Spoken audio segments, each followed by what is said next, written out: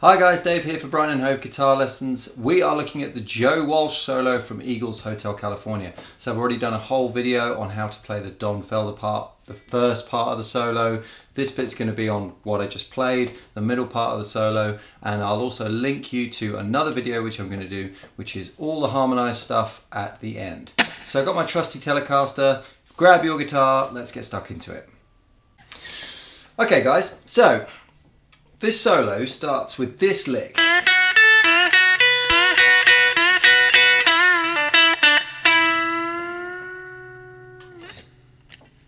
That is almost exactly the same lick that Don Felder finished the last solo with, which obviously is no accident. He's done that on purpose because music is all about theme and variation, so that's a really nice head nod to where he's picked up from. He's taken that last lick and gone, okay, I'm continuing from there, so I'll start with it.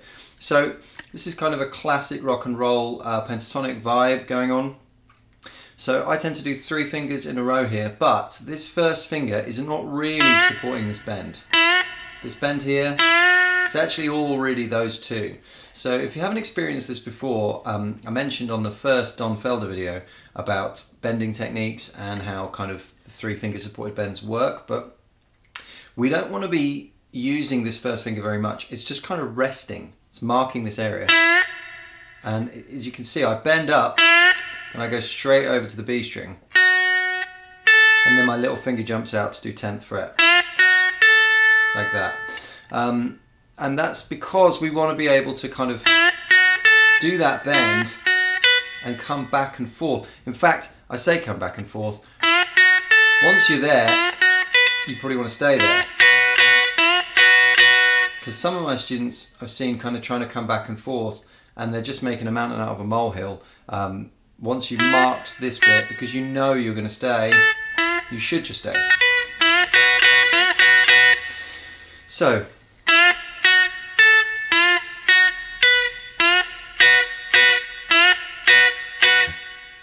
okay, one more time at a reasonable speed.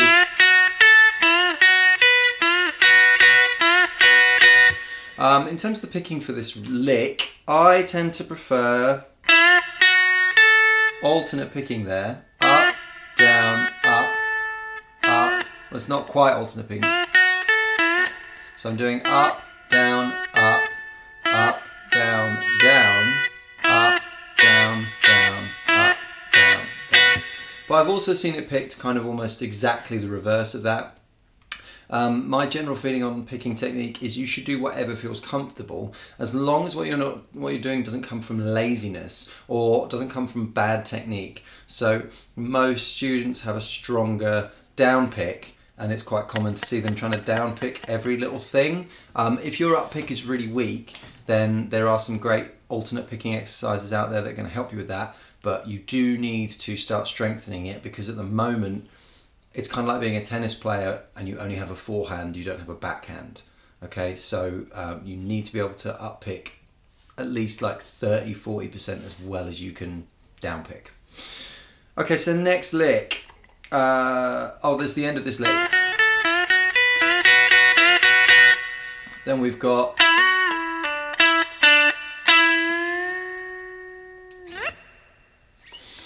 so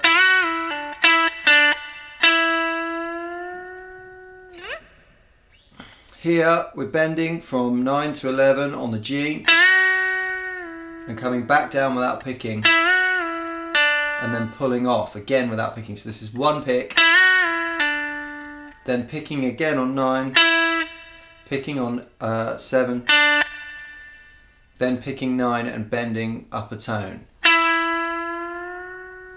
And then just shoot up the G string to get that whoop sound that is on the record. So all together the first lick.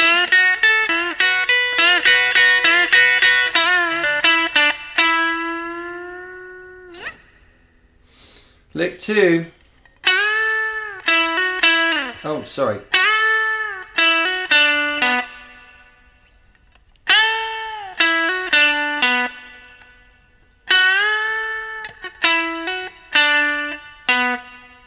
Okay, so we're here on the 11th fret of the G and we're bending up, I think it's a tone and a half. Yeah. Then we're coming back to 9 and hammering on. Drag back to 7. And I like to use my middle finger for this one, which is kind of weird because it would make sense to use the ring finger. You are obviously welcome to do it like this. It makes no odds. However, maybe the advantage to doing it with the middle finger comes from the fact that lick 3 comes hot on the heels of this one. Sorry. So that's immediately off the bat of the other lick. So here we're bending from 10 to the pitch of 7 on the top E string. So you can hear they're the same pitch.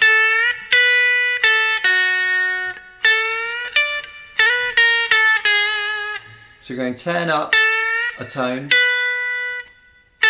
10, 7, and then kind of doing the same trick again. But this time we reach out for the top E at the 10th fret, and then we're going to pick and slide.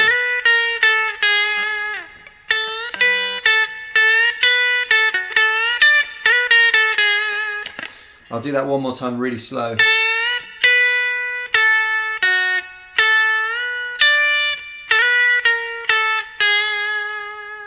I've also seen that lick kind of done. The jury's out, really. To me it sounds more like this, but you know, what's the difference? Not a huge amount. As long as you're kind of getting the shape of it, you're good. So that is lick 3. So as I was explaining with lick 2, you have to go straight into this bit. So maybe that's why I prefer to use the middle finger, because otherwise if I was landing on that, then I have to hop. So that actually makes a lot more sense.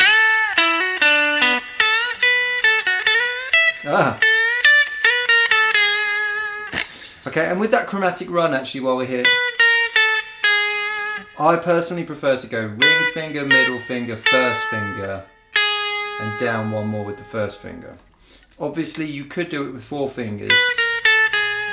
I tend to find 4 fingers with pentatonic stuff sounds a bit clunky, just sounds a bit flat. There's a bit more of a natural vibrato with 3 fingers. I don't know, that's what I think. Okay, we're on to lick 4 now. So let me play it for you. I'm going to do the cut off there because the next lick again comes hot off the back of it. So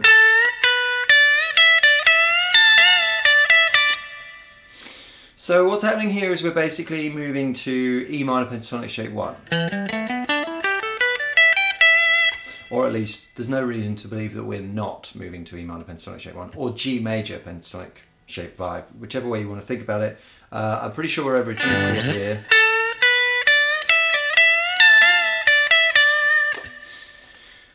So that would make sense. So we're at 14 and we're bending to the pitch of 12. Then we're at 15, bending to the pitch of 12 on the top E, coming back to 15. So that is.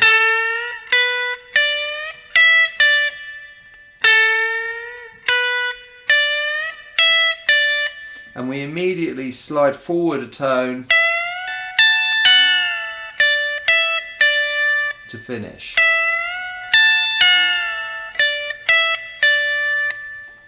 And what's going to happen immediately after that is you're going to get a lick, this lick.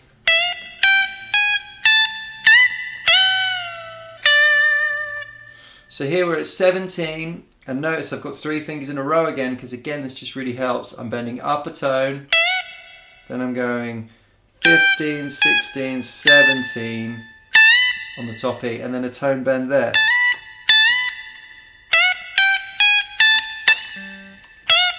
Oh, sorry, excuse me. And what we're doing here, you're bending up on the E, coming across to the B, and it's kind of like a pre-bend. But in the heat of the moment, who knows what's going to happen. So I just tend to find with this lick, best to just jump over there onto the B and hope for it. Just catch it in some way. If you catch it flat, bend it up as quick as you can. If you happen to get a pre-bend in, which I feel like that kind of was, then great. But it's all going to be over in a flash, so don't obsess over catching a pre-bend. Just do your best to bend up on the top E and immediately take that bend over to the B. Then we've got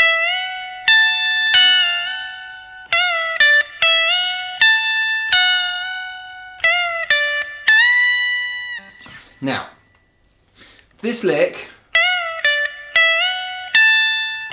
we're going,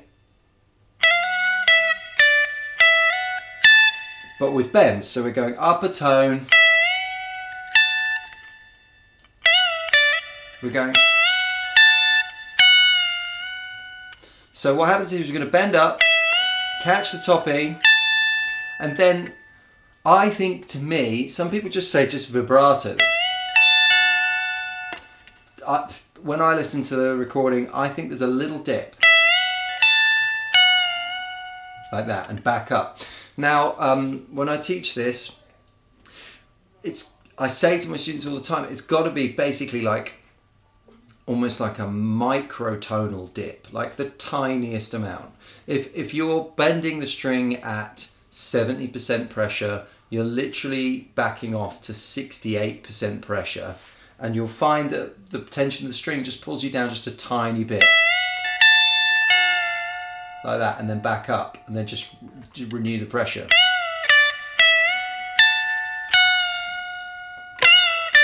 And back off here to 15. And then we've got this. Now, I'm not going to just switch guitars because I'm trying to use do all the Don Felder stuff on my Gibson so that you can kind of see the difference. But at the end of this lick, Don Felder comes in and does the with that. So I'm going to show you now. We've got the end of Joe Walsh's solo.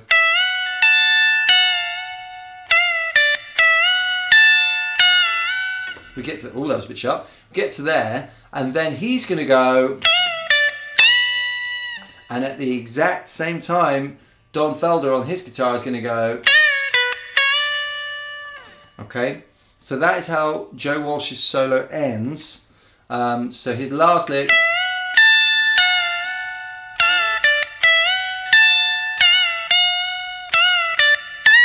and at that we've got with Don Felder on his guitar, obviously on his guitar, not on Joe Walsh's guitar. That would be a world gone mad. Right, and then I'm going to tuck into the end of this some of Don Felder's stuff, because what happens here is you've got Don coming in to do this lick. Okay, that's a pretty tough one, that one. Try and practice this with clean tone. You can hear I'm pretty clean. Should be pretty clean. Because yeah, if you put it on, like, if you slap your Mesa Boogie on with tons of gain, then yeah, you're going to be like, awesome, no worries. But you want to be able to do this with finger control. So here we're at 10th fret, sorry, first finger is at 10th fret. I'm marking 13 here with my middle finger behind on 12 on the B. And coming back to 10. So we've got two of those.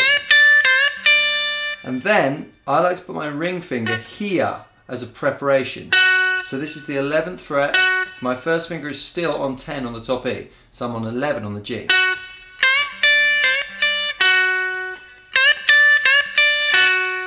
Okay, now we don't want them ringing out together. This is just preparing you to do the lick, because we have to transition across ourselves in a pretty nasty way. Okay, so this is the bit that I want you to practice clean. Okay, so you can turn this into a little bit of an exercise. We've got 3 notes in a row and then slide back. Okay, so what you're going to need to do is you're going to need to maintain tension throughout. In fact, I advise most of my students to ramp up the tension. Imagine it's like a wave breaking, okay, so that by the end of it, the tension is actually, you're pressing harder than you were at the beginning, okay? And so I want you to do this by just taking a moment to do this,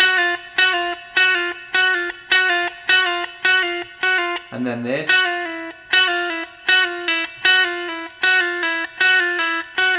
and what you're trying to get is this feeling that like this finger, by the time you get to the first finger, you're pressing harder and harder by the end of it. So you're going sort of medium, harder, harder still, and then when you drag, you're kind of skating over and squeezing when you get here. Okay?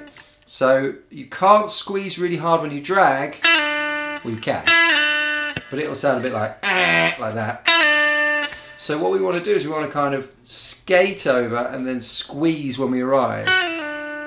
Okay? So take some time to practice that, practice it nice and clean, and then we're going to go 9, 8 on the D with the ring finger, and I like to use my little finger for this last bit, 9 on the top on the B, and just slide it a tone. Okay? It is tough. Well, especially if you play it wrong. Okay? Last lick that I'm going to look at in this video, Joe Walsh now is going to do the last lick before they harmonise, and it goes like this.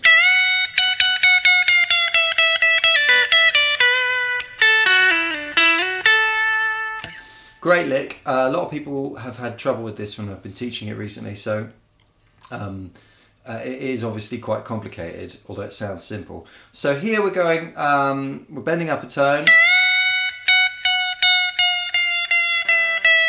and we're doing that kind of Doppler effect, slow release while we pick.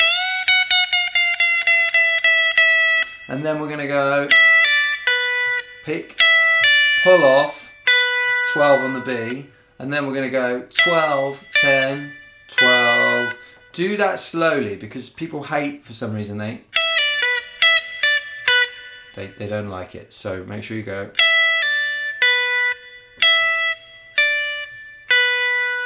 Okay, and then we've got this bit which I really love.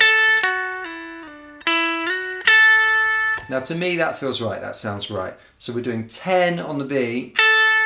I use my middle finger on the 11 on the G. I'm going to pull off to my first finger and I'm going to slide back. So I'm going to go.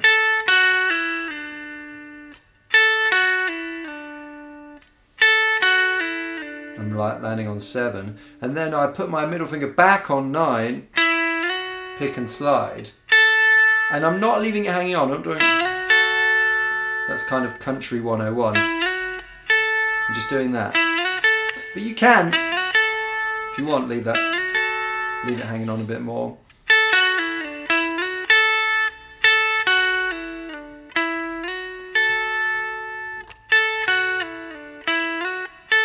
Like that. Okay, so that is the end of the Joe Walsh solo. There is a bit of Don Felder stuck in there, just slyly. But that's everything. I'm going to link a video of me playing all those parts slowed down so that you can play along. Let me know if you have any questions, comments, thoughts, feelings, anything that kind of occurs to you. And stay tuned for the last harmonised bit, which is where things get really freaky. Thanks for watching. I'm Dave for Brighton & Hove Guitar Lessons. See you soon. Thanks. Bye.